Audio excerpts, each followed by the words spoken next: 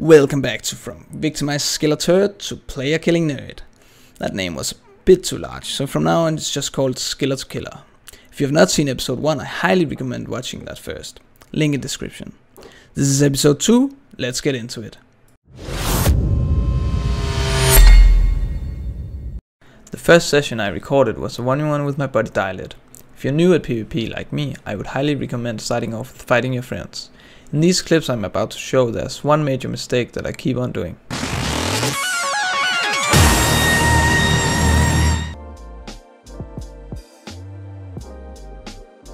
And right off the bat you can already see that I got hit by the Elder Maul off prey.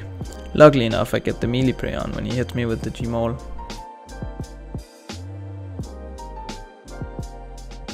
And he goes in for it again, and of course I did not learn from the mistake and end up dying to it this time.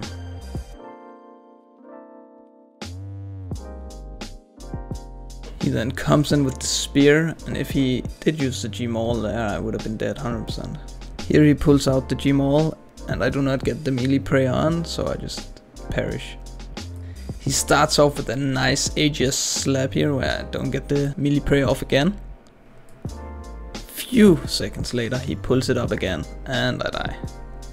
On this clip I'm gonna slow it down, and you can see that he swings it before I get the melee prey on. Meaning that if his AGS actually would have hit anything, I would have taken a lot of damage. DDS then pulls out his chat setup, and yeah, I'm just gonna show you this clip and you can just count it yourself how many times he hits me off prey. And this clip here also shows why a lot of new PvPers quit really quickly after trying to learn, because they end up in the wild against one of these chats and they just perma-hit you off prey. And you really feel like there's no counterplay. So why is it that new players can't get their prayers right, but people that have done this for years can usually get their prey right in time?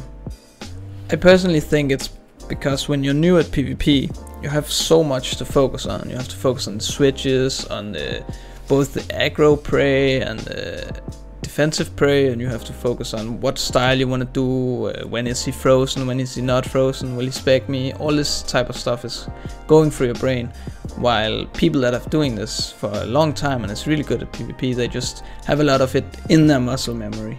That's also why new players like me will die a lot due to not having the protect from melee on when they go in for the spec. The AGS I used in the 1v1 was loaned by DDS, so of course I will give it back. I might be broke, but I'm not a rat.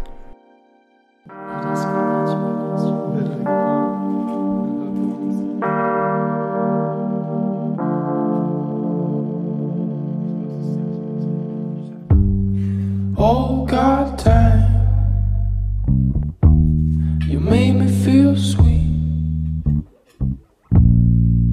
And if I'm losing my mind, would you lose yours with me?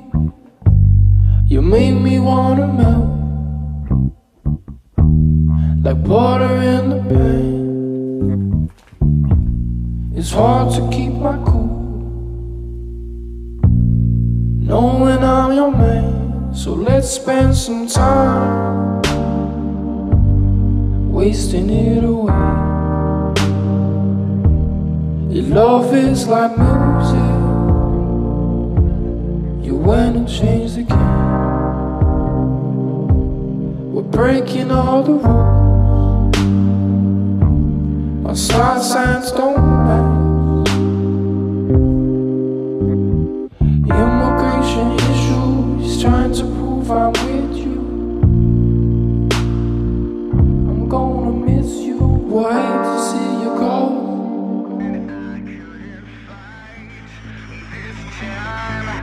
I was trapped and waiting to die. All my life I've been addicted to the wrong side. Every road I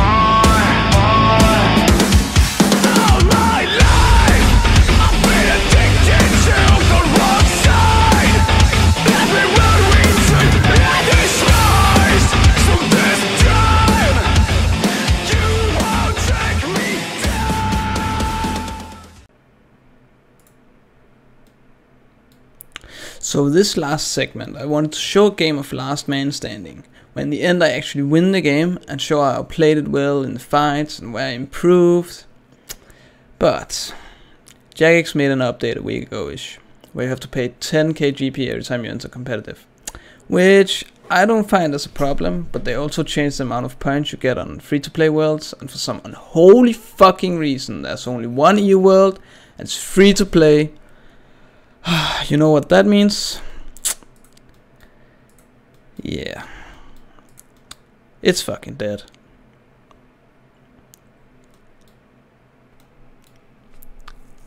I did end up winning 2 games of competitive, but this was when they just implemented the high stakes game mode, which made all the decent to good players play that mode instead. So I felt like it was kinda cheating the win and decided not to record those.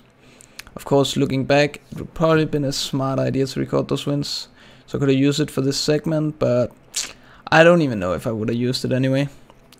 I kinda dislike the idea of showing somewhat cheat wins.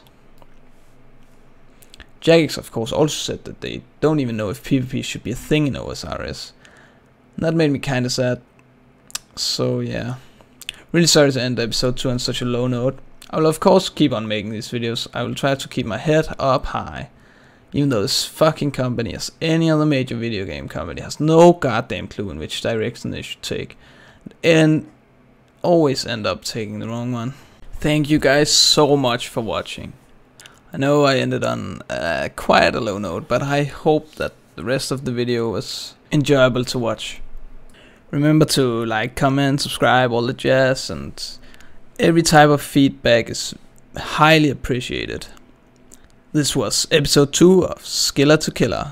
I'll see you in the next one.